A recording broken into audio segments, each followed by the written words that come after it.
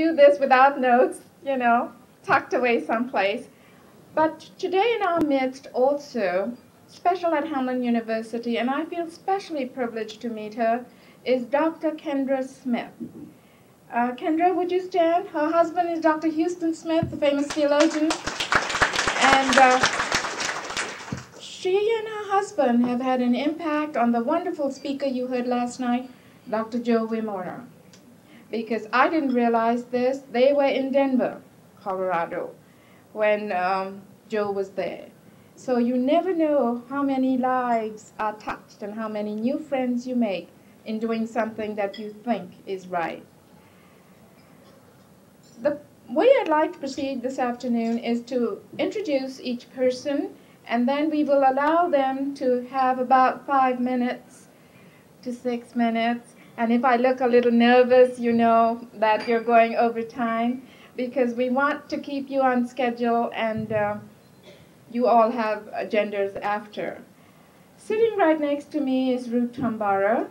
Ruth, of course, is known in our community to some of us, very active in the Japanese American Society, but also very instrumental in WWII work in St. Paul, perhaps not in Minneapolis.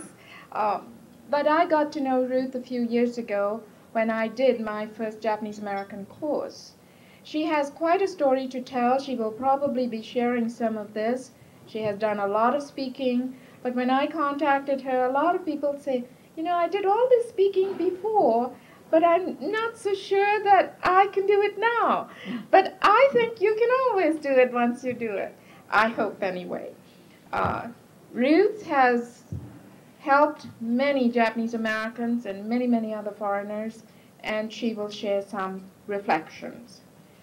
Now, when I first met Joel S.Tortenson, of course, he was a professor that my husband admired since my husband went to Augsburg. And Joel, you may not remember, but the first year I met my husband, you were leading an economics seminar on sociology or racism that I participated in. Yeah. And Joe said many times in our conversation, he's a professor who's just retired, Professor Emeriti from Augsburg in the Department of Sociology. Joe said to me one day, he said, you know, I belong to the Rainbow Club. And I said, Rainbow Club? What's that? And he said, well, that was where we had Japanese Americans, blacks, and all these other people. Those were the good old days when we did a lot of communicating. Those were the early 50s, late 40s. And he has had contact with a man who most of you, or several of you might know, the great Father Dai, the Episcopalian Japanese-American minister. I never had a chance to meet him. My husband did, and Joe and others in this room had a lot of contact with him. And Joe will, of course, reflect on how, as a Caucasian, he had encounter and interaction with some Japanese Americans. And I think I'd like to share with you in my research that I found that the Lutherans, the Episcopalians, the Baptists, the Methodists, the Quakers did a tremendous amount of work in many known ways and untold ways. And so I think all of us do pay credit to that, although we may not verbalize each particular group. And of course, many groups in the community. Hence the name of the title of the panel is Community Response. And I suppose our great lesson from studying or discussing this is, if it does happen again, would we respond? And as May Harris so eloquently put it, one person, two persons responding, that goes a long way. It's infectious. And so we come to the third panelist. Maria is an Augsburg graduate. Again, just by chance, at her home dinner, I happened to say, I think I'm going to have a conference on this topic. And she began to bubble and say, yes, we remember the Nisei boys. Our church did this, our church did that with them. And my mind clicked. I said, will you be on the panel? Oh no, I don't think I can say anything. But I convinced her, and her daughter who is here, I think, where is Karen? She teaches Japanese at Augsburg College, a Yale graduate. Karen said, twist her arm and she'll be on it. And so here she is. She'll share with us what, as a young person, the church did. And now we come to Ed Nakasone. He's also known as Bud Nakasone. Teaches at Lakeland College in history. Bud came here from Hawaii. He has a story also to tell, but in the Japanese language intelligence camp at Fort Snelling. Some of you may or may not know this. And Bud has some reflections, particularly coming from Hawaii to some places which he'll talk about, and then coming to Minnesota. He liked it so much that he married a Minnesotan. Mary is his wife, sitting there next to my husband. And his son Paul was the one who was at the panel symposium this morning. Ed has been a great supporter of these kind of conferences that I've tried to put together. And I was a little nervous on Monday. I think I called you, Bud, and I said, you know, I hope people come. I wonder if it'll go. Don't worry, Khin, it'll go. Thank you for your confidence, Bud. And now, Kay. Kay, I met a few months ago, and immediately we clicked. And she began to tell me of her work here as she came with foreign students. Again, the Rainbow Club, Joel. Kay was involved, Kay Kashino. She is with Burgess. She was with Burgess. She tells me she's just retired. She's going to enjoy this freedom of doing what she wants. But we all know that we really don't retire when we retire, do we? But Kay also had experience in the camps. Her particular camp was in Wyoming, quite different. We've been talking about, you know, Minidoka, Arkansas, and others last night, but this is Wyoming. And so, without much ado, I think I'd like to start with Bud, and then we will move on as I sort of call your names. But I'll give you the mic here that we have to speak into. This is a fine painting. And for the recording. So you can speak into that. As Professor Jensen has indicated, I do come from Hawaii, and in fact I love it so much that I go back every year taking a class, an Asian American class. We go out on the 13th of December again and come back on the 22nd. I'd like to talk about this from the perspective of a person from Hawaii and what I experienced and what most of us experienced coming here to Minnesota. I would like to just backtrack a moment because I think this might be important.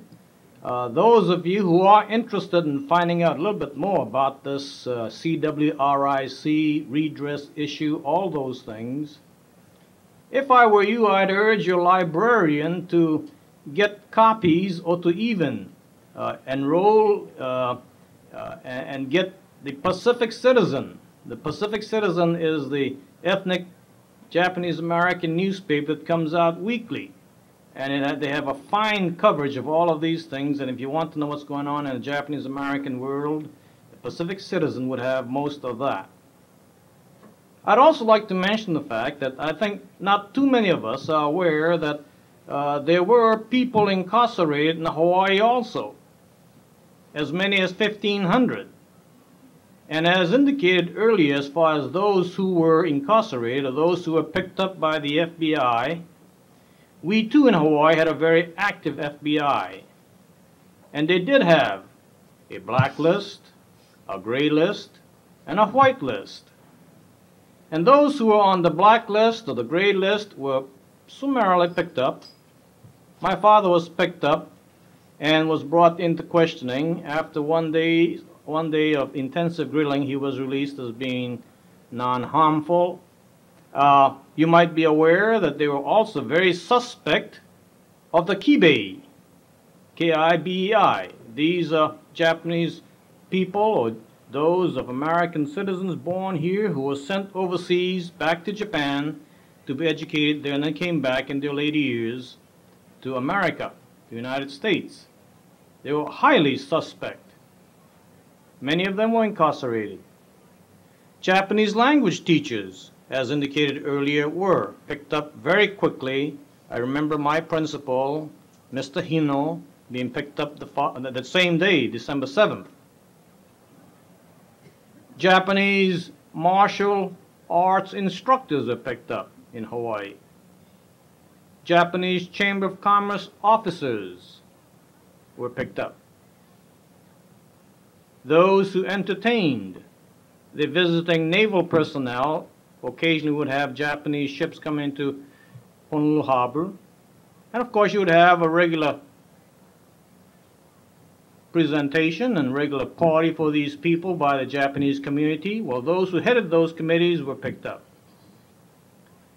Many of them had all their rights taken away and were incarcerated, first on Sand Island, which is right outside of Honolulu, and then from there, many of them, without any notice to their families, were then moved to the mainland, to places like North Dakota, to places like Texas, places like Tennessee. And these were camps that were not the regular camps that the regular Japanese American and Issei Nisei people who were incarcerated in the 10 Japanese American camps here in the mainland. Well, despite all of this, the atmosphere was different as far as Hawaii was concerned. I think we had a very understanding military commander there, General Emmons, Delosi Emmons. He was literally ordered to make up a plan to round up all 160,000 plus Japanese Issei and Nisei and be prepared to ship them either to one of the islands on Hawaii or to move them on to the mainland. Of course, this did not work out. And he was one of those that held back on that plan. Fortunately for us, this made us available for defense work on the islands, to continue on with our regular lives. And then, as the years went, months went, and by February of '43, when the call went out for people to volunteer to go into combat in Europe with the 442nd Regimental Combat Team, where they wanted 2,500, they had 12,000 or so volunteer in Hawaii because they wanted to do their bit. And as I said, the atmosphere is completely different. By the time 1945 came for me, I was an 18-year-old young man who had been imbued with this idea that we must do all for our country, etc. Fortunately for us, because we were second generation Nisei, in order to communicate with our parents, we needed to speak the Japanese language. And having had the opportunity, our parents sent us to the Japanese language schools after the public schools were over, 6 days a week. It made us be relatively familiar, I say relatively, familiar with the Japanese language. And as we were inducted, because by 1945 the draft was reopened to us, and as we were inducted, we had people, Nisei soldiers, who had come down from Fort Snelling. And they asked us, "Kore o yonde kudasai, please read this." And they had the simple a, I, U, E, O, and all those things. And naturally, I was very adept at that and said, "Go through that door," okay? And so that's how I was set up to go to the mainland. And having been a young, idealistic, dreamy fella who wanted to hit the mainland, because after all, Hawaii was just a rustic little island in those days, it was my dream to come to the mainland. And so here was the opportunity. And so I did not fail on that. Well, we were sent, all 300 of us of Japanese descent, were sent to Fort McClellan, Alabama. Well, in those days, in late '45, it was a matter of Jim Crowism and all those things being very, very strict. And they didn't know what to do with us. They finally told us, if you wanted to be treated like a white man, go to the white man's exits and entrances, taxi stands, bus lines, all those things. We followed the Army orders, and that was the way it was. But we knew we were coming to Fort Snelling, We had had word already through the natural grapevine that occurs in situations of this nature that Minnesota was a far more liberal place than Alabama. And lo and behold, I got here in the dead of winter. If I recall correctly, it was Christmas of '45. And we landed here at Fort Snelling, Minnesota. But sure enough, as it turned out, the climate was cold and everything was very, very demanding. But the people who were here, I say this very sincerely, were as warm-hearted as could be.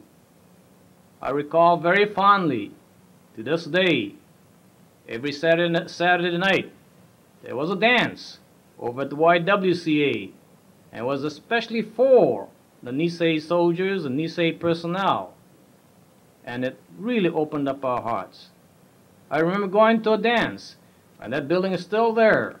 It's run by the mineralogical department right now. It was the old field house, and we had dances there. And we had University of Minnesota students come out there, and there I met young people who were very, very gracious to us, kindly to us. And I recall very much how one young lady said, "I would like you to come down and visit my parents." I said, "Oh, no, not me, because after all, don't you realize I'm of Japanese descent? We had just finished the war, the Great War, and so on. I don't think your parents are going to approve of you being with a Japanese person." And I said, "Oh, nonsense." All right. And so I recall having said yes and going for Thanksgiving all the way down to Fairmont, Minnesota. I remember going to picnics, powwows, Stillwater, Acacia, right here across the Mendota Bridge. I remember the dummy line going up through post Fort Snelling, then the Minnehaha line, and all those things. And people were just as gracious as can be. Of course, I remember the May 15th snow of 1946 also. That really astounded me. All right. And so I believe that almost all people who have had this experience coming from Hawaii have a very, very warm feeling for Minnesota and the upper Midwest. I remember going to Fort McCoy, then Camp McCoy, and where the original 100th Infantry boys went through there. And they were very, very impressed with the liberality and open-heartedness of the people of Sparta and Tomah, Wisconsin. And there's a big plaque there in one of the parks there in Sparta, sent over by the 100th Infantry Veterans Club. I remember the 1946 polio scare. Remember that?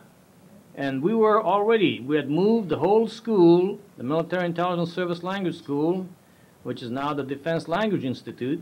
We moved that whole school from Fort Snelling out to Presidio, Monterey. And even as we were putting that place into shape, the call came out that Minnesota was in trouble. And you know, we organized committees to send contributions back. And I remember receiving a letter from Governor Thigh thanking us for that effort. So I guess my reasons for wanting to come back to Minnesota have always been one of being with people who have been friendly, kindly, open-hearted, and I may be effusive at this point, but at any rate, that's the way I feel. And you kind of look around. Look at all the Korean orphans that we have here and adoptees. Look around some more and look at all the Hmongs that we have opened our hearts to. And so it is, as May Hara said this morning, extend your hand, and I think you'll find that Minnesota has done a great share of that. Thank you. Thank you, Ed. I think I'll move next now to Maria. Since you talked about the Saturday night dances, Maria probably may know of it, but then I think Ruth can probably talk more. She whispered to me, I chaperoned those dances. Maria? Would you move the mic so that other one too, so that you can get it in the video? No, the other one. This one? Yeah, speaking. Thank you. Okay. Just recently, a young man in my son's circle of friends, he's a young Japanese American, married a pretty little blonde, curly-haired girl German Scandinavian descent from southwestern Minnesota. And the wedding took place in a little Lutheran church way out in the country. Right away, the cautious mother in me said, "They're really setting the stage for a lot of culture conflict, aren't they?" And my son replied, "Oh, Mother, Phil's folks have been here for 3 generations. They're just as American as we are. And his mother makes the best apple pie." This incident was brought to mind as I was thinking back across 40 years to that March of 1942, when thousands of our fellow Americans of Japanese descent were so cruelly evicted from their established homes and businesses. And they were placed in these detention camps out in the middle of nowhere. At that time, I was a student here at Augsburg College, and incidentally, Dr. S.Tortenson here was one of my teachers. I was also an active member of St. John's Lutheran Church on 49th and Nicollet. At that time, the plight of our fellow Americans seemed rather far away. It was something that happened to other people. And I didn't realize at the time that I was soon to meet up with that problem face to face through my church. I was a member of the Miriam Girls. It was a young women's missionary society. And we had been together as a group since confirmation days. And we were about 32 girls who met once a month at members' homes. We had a dinner meeting and devotions and some sort of missionary program. At that time, we were all in our early 20s. Our pastor, the Reverend Lyle C. Burns, believed that in order for an organization to really be vital and active, it had to be involved in something greater than itself, had to be interested in doing things for others in order to grow and remain vital. And he often came to our meetings with suggestions as to how we could do things as an expression of our faith. And he would always help us to spend our money. And he said that would keep us healthy if we kept doing things for others, and he always managed to keep us in a healthy glow.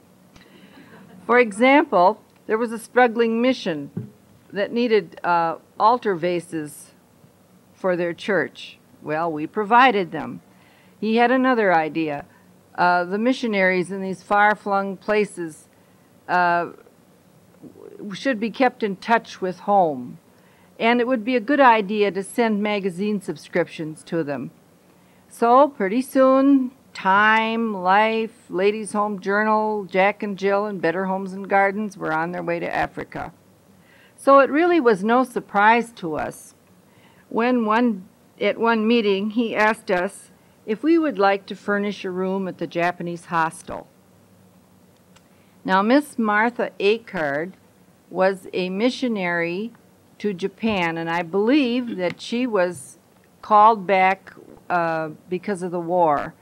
And in 1942, she was listed in the yearbook of the Lutheran Church in America, at that time the United Lutheran Church, as having a Japanese address. In 1943, she had an address in Tennessee. And in 1944 and 45, her address was here on Clifton Avenue at the site of the Japanese hostel. And she was called by the Board of Missions to take charge of the hostel. She knew the language and understood the people very well. So it was to that big old house on Clifton, the house with many bedrooms, that many Japanese came from the detention camps. They came to find work, and as soon as they were able to support themselves, they left and made room for someone else. So they soon became assimilated in the community too. We'd see them around at different functions. And my husband remembers a very popular young Japanese man who joined the choir at Grace University Lutheran Church and was a very active member there. And remembering what the good book said about loving God above all things and your neighbor as yourself, my group, the group of girls I belonged to, divided up into committees so we could go to work on that bedroom. And I remember a group of us spent a Saturday afternoon painting the walls a light green. Then we went downtown and bought some tie-back curtains and a scatter rug and one of those chenille bedspreads, if you remember, and a lamp and a dresser scarf. And soon we thought we had a very cozy bedroom. The furniture was already there, evidently contributed by some other good Lutherans. On the day that we delivered the things to the hostel and put them all in, we brought a potluck supper with us. And we shared it with the residents. And we had a really fun evening. And as I remember, we were met at the door by Miss Martha Akert. Now, most of the residents there seem to be more on the young side. But I do remember an old Japanese grandmother. She had a shawl around her shoulders and was sitting in a rocking chair. And she was rocking and smiling back and forth and just beaming her approval on the whole scene. And somehow, I'd like to think that the one who said, "I was a stranger and you took me in," was smiling too. Thank you, Maria. That was beautiful.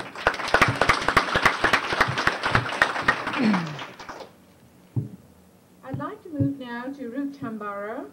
Ruth, as I indicated, has a lot of things to share with us, and perhaps you can share some as we move along.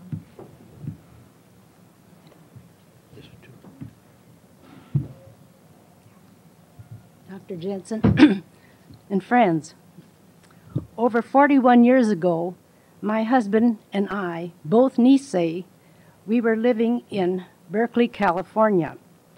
He was a native son of the Golden State of California, and I was an Oregonian. Early in January of 1942, I attended some of the Tolan hearings in San Francisco. These were the government-sponsored meetings to see if there was a possibility that people would have to be evacuated.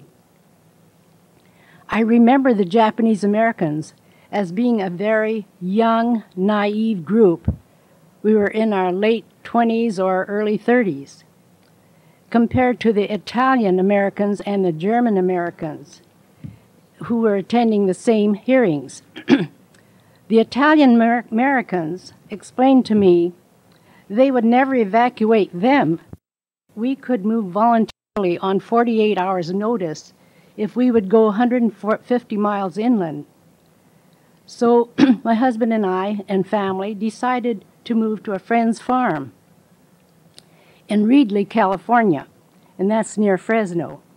With the help of our Caucasian friends, we moved, rented our home, stored our household goods, closed our businesses, settled all our household accounts within that 48-hour period. After being in Reedley about 5 months and just beginning to learn about farming with the help of the United States Department of Agriculture, we were ordered to move again to relocation centers. We had planned to go to relocation centers with our families. However, during the registration process, my husband and I were given an option by the Provost Marshal of the military order. It just so happened that we thought we were doing something terribly wrong because he was going to register in for one relocation center and I would go to the other, and we thought, well, we'll choose which one we like the best. But then that was when I went down to the office, I found that this Provost Marshal was a high school classmate of mine, and he said that he had our records cleared through the FBI, and if we would like to go voluntarily to the eastern or midwestern part of the United States, we could go to any city and help build community acceptance and help resettle the people from the relocation centers. The sociologists, many of them from the University of California and from Washington, they studied this whole situation over, and they did not want another reservation problem. We were planning to go to Lincoln, Nebraska, since my husband had an offer of a teaching position, but the chief of police in Lincoln warned us not to come since he was of German extraction, and for it was not safe even for him to be there during the war. So through family friends who offered us a home, we arrived in St. Paul in August of 1942. It was a real hot summer, humid just like the one we had. We had letters of introduction and references to various organizations, churches, WWII, the International Institute, and colleges. I had been on the staff of the Portland YWCA after I finished Oregon State University. Each week, my husband and I would go to different groups in St. Paul and give talks on Japanese Americans. Sometimes the weather was 26 degrees below zero, and we didn't have a car, and there were no buses at that time. We traveled by trolley. There were only about 10 Japanese living in St. Paul before the war, so many Minnesotans were not acquainted with the American citizens of Japanese extraction. Many families and students wrote to us from relocation centers wanting to resettle here, so we started to make contacts with the colleges and places of employment. Many were very highly skilled in their professions, as auto mechanics, cooks, dentists, doctors, nurses, dressmakers, and teachers. Then we had to start, we started to help by opening our small home to the families and students, but the numbers increased beyond our expectations, so it was necessary to form the St. Paul Resettlement Committee, composed of social workers, church leaders, college faculty members, and community people. So an organized resettlement program was started. In St. Paul, the committee leased a hotel located where now the new Civic Center stands, and Mrs. Tomiko Ogata was the director. She managed the housing and prepared the meals for the families who came directly from the different centers, and also advised them about making adjustments and living through the winters in Minnesota. In this way, housing and employment and the immediate needs were met. I was on the staff of the St. Paul YWCA at the time, and many girls were going to school and needed board and room. So through the YW, a committee was formed and helped establish standards for household employees, defining their responsibilities in the home, their work hours, salaries, free time, and also found homes who were seeking helpers. The committee members would contact the families and these homes and help with the interviews and worked out the details of household employment. In addition to the Resettlement Committee, the St. Paul Council of Human Relations was formed to help not only the Japanese Americans but other minority groups. Mr. Warren Burger, now Chief Justice of the United States Supreme Court, was the first chairman. He was an outstanding attorney, and he wrote our Articles of Incorporation. Dr. Charles Turk was president of McAllister College, and he, at one time, and Bishop Emeritus Philip McNary of St. Mark's Church in Minneapolis was the minister of the Christ Church in St. Paul during those years. One time he asked if there were specific problems of our group, and I explained we need to find a barber so the men folks could get a haircut. Some of the barbers turned down the Japanese American students. We also needed to find employment for trained beauticians. So Reverend McNary expressed this need in his sermon and found members of his church who offered to open their shops for these services. Though we did have some problems in finding housing and employment, Minnesota was outstanding in accepting the group. The private colleges and the universities opened their doors to the students who applied. Hospitals accepted internships for the medical students. Some were at the top of their classes at the University of California in Berkeley. And as Dr. Nakasone said, the weather was truly cold in Minnesota, especially after living in sunny California. But the hearts of the people were warm and gracious. Many opened their homes and churches welcomed them to help make their adjustments in their religious and social life. We were in communication with friends from other cities who had resettled there, and Minnesota was outstanding in accepting the group. After the war, many resettled people moved back to the West Coast to be with their families and businesses, but many stayed in Minnesota and became longtime residents and are participating and contributing to the life in the community. Personally, evacuation was a tragic experience, a lot of sadness and bitterness, and I sincerely hope it will never be repeated to any group. In retrospect, we were part of a huge human drama where there was no script because it was unprecedented to have compulsory mass migration in the United States. The majority were citizens, and many of our parents had lived here 70 and 80 years. There was no time for dress rehearsal. Everything was trial and error, and the villain was race prejudice, fear, war hysteria, intolerance, and discrimination. The scenes were endless, and now after 41 years, the curtain goes up on the final act.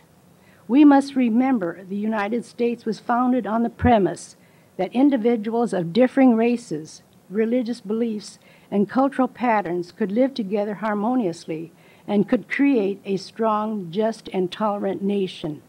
Thank you.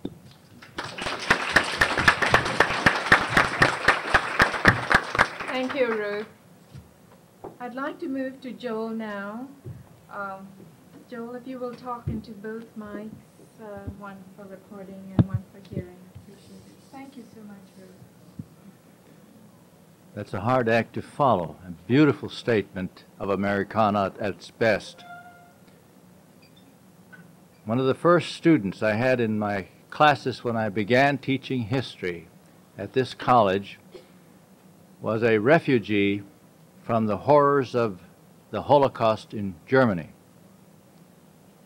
And he wrote one of his papers to try to describe how it happened that Germany could produce a Nazi debacle such as had happened in his country.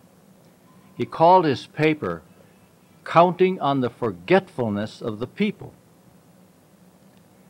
And it seems to me that that is something that this conference is addressing today, that if we forget our history, we may be doomed to repeat it.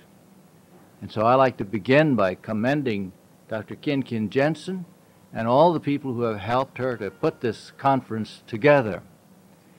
We have an important period of that human drama that you alluded to played out here in Minnesota, here in the Twin Cities.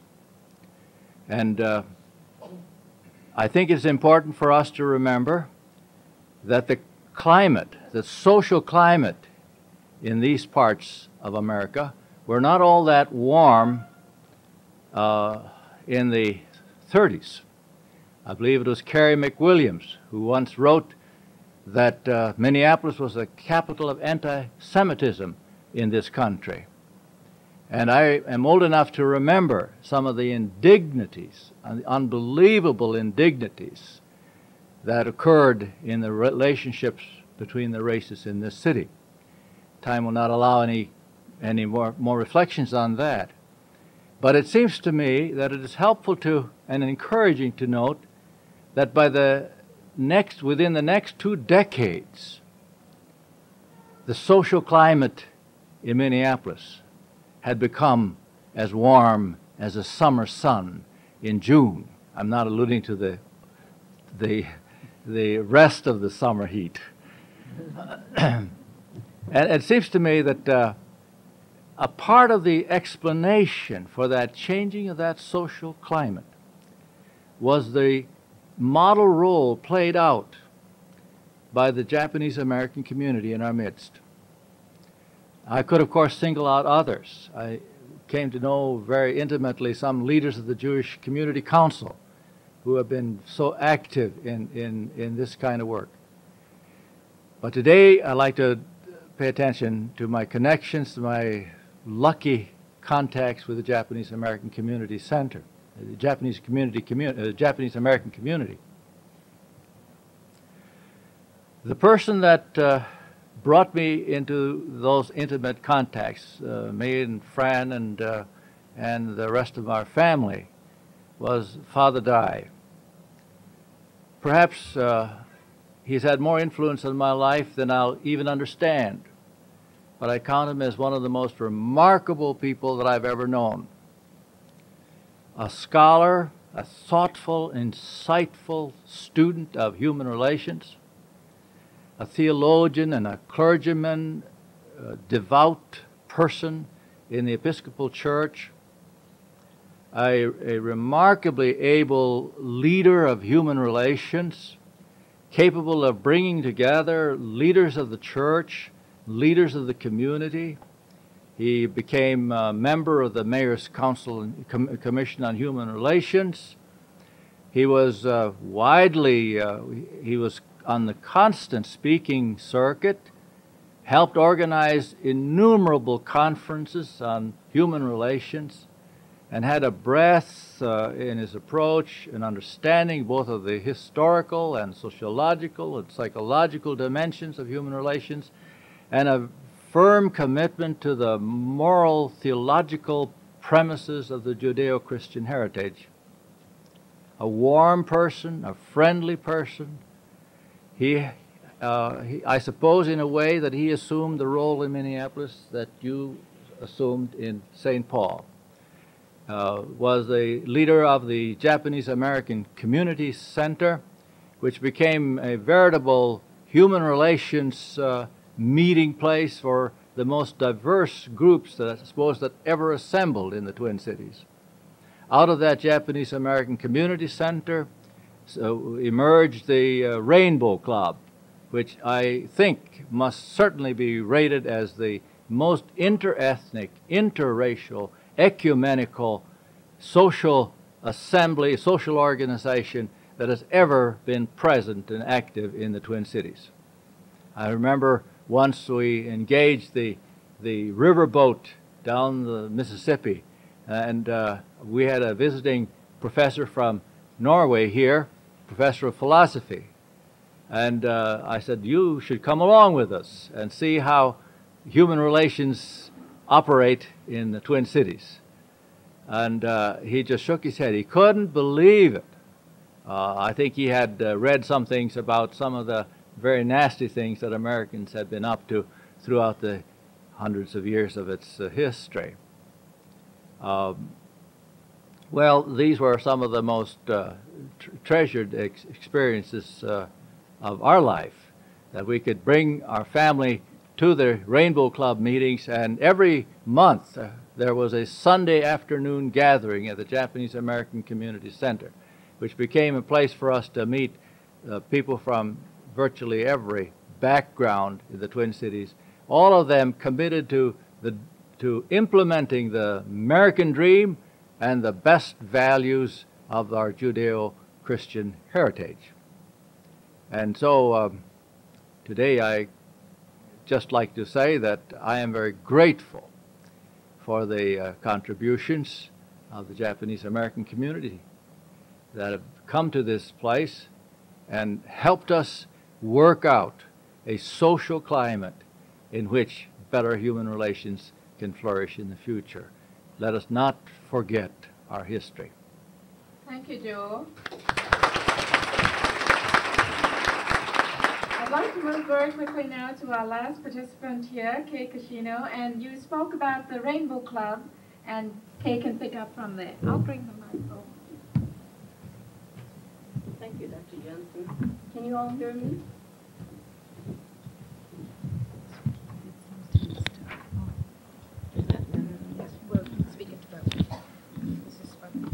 I don't have a very loud voice, so I'll get here yet. Thank you for inviting me to speak to you as a member of this panel. I'm afraid that my address this afternoon will probably be the shortest one on record, since I'm totally unprepared to make a delivery of any kind. I've had some personal things confronting me at home. I have a granddaughter getting married, and I've been very deeply involved in the wedding plans, and so I really didn't have time to make a formal presentation. We'll take you informally. So I'm just going to hit some of the highlights. I think most of you have heard what happened to the Nisei, the Sansei, and the Issei in the evacuation experience. It's been covered by previous members on the panel and this morning and probably yesterday too. So I won't go into detail except to say that we were given anywhere from 3 days to maybe 2 weeks in order to prepare for this evacuation process. And of course, we were allowed to leave with only one suitcase per person. And in that one suitcase, we were to take all of our personal belongings, whatever we could carry, plus sheets and pillow slips and so forth. The Army provided us with cots at our destination. And my first stop was at Santa Anita, where I lived in the stables that someone else mentioned earlier today. And then I was there for 5 months, and then we were transferred to Heart Mountain, Wyoming. And I don't believe anyone's mentioned anything about Heart Mountain, but it's probably one of the most desolate areas in the country. It was filled with mesquite and wild rattlesnakes and rabbits and so forth. And when we first got there by train, the train stopped for a couple of hours, and all we could see were little chimneys coming out of the ground. And my heart just sank because I thought, my gosh, they're going to put us underground. And it really bothered me. Well, as it turned out, they had built barrack-type buildings for us to live in, so they transported us by car, and it wasn't so bad after all, although we called them tar paper shacks, and they were just lumber covered with tar paper. And in the wintertime, when the weather got to 45 below zero, we could see the ice coming in through the cracks in the boards, and we'd sometimes wake up in the morning with our eyes closed because we couldn't open them; they were just frozen shut. Well, I'll sort of pass over the evacuation itself, and I'd like to tell you more about my my visit here, my coming to Minneapolis. I left camp in May of 1945, and that's a long time ago. And to us, I was born and raised in California, and in California, May is a relatively warm month. When I arrived here, it was still snowing, and I was just desolate because I thought, my goodness, it must be a country of eternal snow and wind and everything else. Well, that wasn't as bad as I thought it was. When we first came to Minneapolis, we were given jobs by the War Relocation Authority, and I had a job with the State Highway Department, and the people there were very, very good to me, and I made friends very quickly, and everybody was very kind, and it was one of those places where I think I still remember as being one of the nicest places I've ever worked.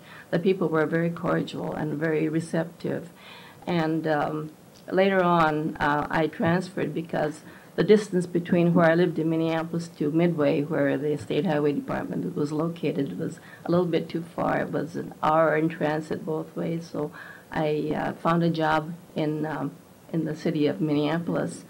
And I worked first for a publishing firm. And, I forgot to tell you that when I was in Heart Mountain, I worked under Bill Hosokawa. And some of you may remember him as the one of the executive editors of the Denver Post, who was just recently retired. But he is responsible for having written 3 very good books on the evacuation experience. And I think some of us who are here can give you an idea as to what books they are if you're interested. They cover the evacuation very well, and he's written very well because he has a very good journalistic background. Well, when we first came here, I was at Miss Acard's. I think somebody mentioned Miss Acard's hostel, and it was just a scramble to find a place to live because at that time housing was very scarce, and most of us came fresh out of camp with nothing and no experience, and being brought back into the mainstream of living was a little bit traumatic for all of us. Well, we finally found a small apartment, and I had 3 children, so it was necessary that I find a place that had at least 2 bedrooms in it. The rooms were very small, and I was very fortunate because I was working, and my sister was in town, so she would look after the children while I went to work, and it was, you know, we were able to handle the situation quite well. And I worked with the publishing firm for about 6 years, then I transferred to another job. I think in the 40-some-odd years that I've been here, why, I've had about 3 jobs, and my last was with a college textbook publishing company. I was an acquisitions editor, and it gave me an opportunity to meet a lot of people and visit campuses all around the country. It entailed quite a bit of travel, so it was very interesting. But I would like to say that in every one of these different arrangements, the people on the staff were very, very good to me, and they helped me a lot. I was very new to everything. I was glad that I had some journalistic experience and that my major at school was also journalism, so it helped a lot. But Thank you. That's about it. Thank you, Kate. I think what I'd like to do in view of the time is open it up to the floor, and if you would like to address questions to any of the panel, I will repeat the question. But we have here amongst us some people who've had experiences with the relocation. I'd like to sort of formally introduce to the audience Mr. Carl Nomura, Vice President from Honeywell, is here. He's been sharing some of his experiences, I think, with Dr. Paul Murphy before. Mrs. Murphy is here, Dr. Naftalin. So if any of you have questions, take your chance, and then perhaps I will sort of throw out some teasers before we quit at 2 o'clock. Anyone have a question?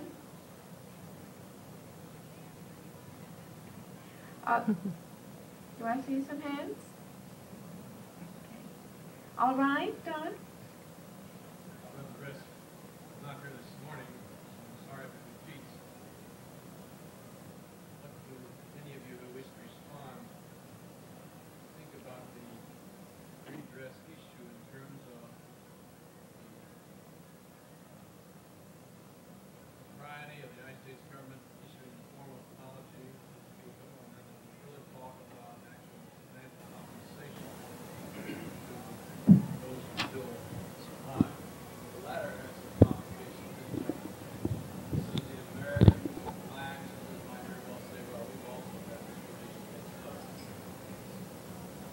I'll repeat the question, Don. It did come up this morning. It was addressed. The question was any reaction to the redress issue, the compensation, if any of the panelists felt so inclined, because if it did come up, would the question be raised with regard to the American Indians? Anyone care to comment on that? Bud?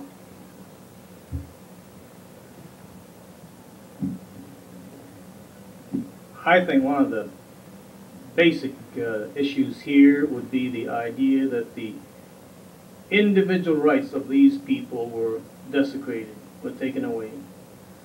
Often you will also hear the argument that, well, we had Pearl Harbor occur against us. We had the Bataan March occur against us. What about our prisoners of war and so on? But one must keep in mind that we're talking about Japanese Americans who are Americans, and to have their own government take away their rights to that extent without any reason whatsoever except for the hysteria to be caused by the coming of war, by political pressure, economic pressures, and let's call it basically racism. To that extent, then, I say that we are different. Japanese-American situation is far different, and that you have a demand for compensation, which is minimal at the least, at the best, and you have the reason that these people are saying, let us have an open acknowledgement by the government that it was wrong to put Americans behind the prison, behind the prison bars. And as far as the redress monetary issue is concerned, I would like to pass that by as far as what is right and what is wrong. And so Japanese Americans feel that they should be compensated something in regard for that. Over and beyond that, many Japanese Americans feel that this is a national issue, and sometimes even worth an international issue, in the sense that we should let the people know, and as has been mentioned often, let us not history repeat itself again. And as a result, Japanese Americans also point out that you've already had precedent in the sense that the Vietnam veterans, or Vietnam people who were dissidents, they took it to court, they were compensated something like $1,500, some were in prison for as little as 1 or 2 days. In direct contrast, Japanese Americans for the most part were in a greater number of months, years, and so on. So I guess my retort would be something to the extent that the individual rights of these peoples were taken away. Thank you. Dr. Naftalin, would you have any comment? This is a public policy issue. I know that you have some thoughts on it. Would you like to share some thoughts?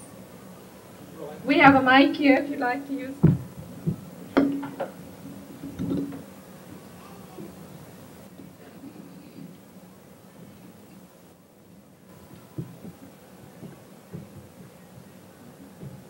I didn't really come prepared to make a statement on this, but I find myself very much moved by this discussion because it really brings, I think, into focus a basic problem that we as a democracy face. There are the two sides, I believe, in our national life. There's a side that I think we're mostly aware of most of the time, the side of decency, fairness, equality, democracy, all the things that have tended to make America what we want it to be. At the same time, our national history has had moments of clearly a downside in which intolerance, discrimination, competition among our various groups that have made up this nation have given us a much different kind of a coloration to ourselves and to the world. And I think the story of America is the struggle between these two tendencies, that when we are able to mobilize our energies in behalf of our highest traditions, our positive energies, we are a nation that is unparalleled in the world. When we permit the pettiness, the smallness, when we permit prejudice and intolerance to take the upper hand, we are a danger not only to ourselves but to the entire world. It's a lesson that we should have learned very clearly back in those days of the relocation. I find it hard to really fully understand this or to take it in or to believe it somehow. I was an adult at that time, and I don't remember exactly what I was thinking or saying or doing, but I suppose Joel and I was like everybody else, just swept along, that it was wartime and we needed to do what we needed to do, unthinking. And maybe this reflected a prejudice that we were not prepared to admit to ourselves, at least in those days. I think it's unquestionable that this did reflect a prejudice and a discrimination, that people regarded as different from us whatever that might mean. I have the feeling, and I know this is widely shared by everybody here, that it's a constant process of learning. This is the meaning of democracy. It's a constant process of coming to understand the pluralistic character of this nation and the pluralistic character of the world. We are a world of different people, of different styles, different intentions, different aspirations, different appearances, different national origins and national backgrounds, different religions, and the future belongs to those who are able to understand that these differences need to be understood and even cherished, and that we have to find a way to build institutions that surmount these differences. It's a fundamental lesson that I hope we've learned something from. How much we've learned, I think, is what we're here to try to find out. I don't think we've learned as much as we should, but maybe we've learned something.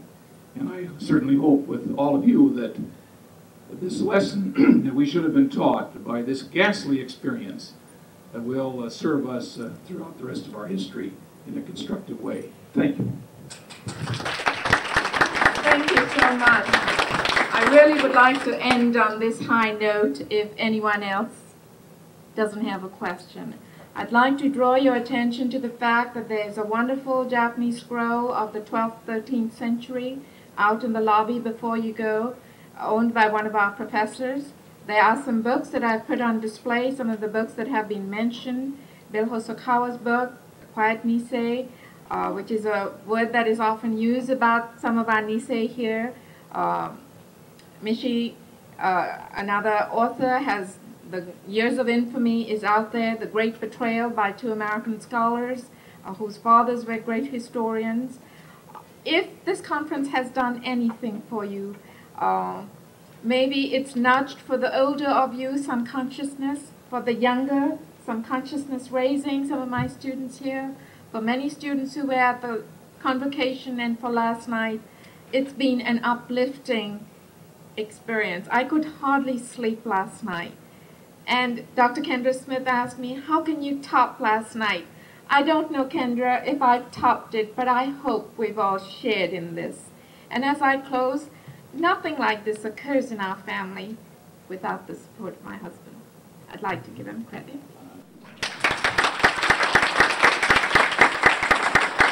Thank you all for coming. I know you have other agendas. Thanks for your support. If we have a conference again, I hope you do come. Thank you, all my participants.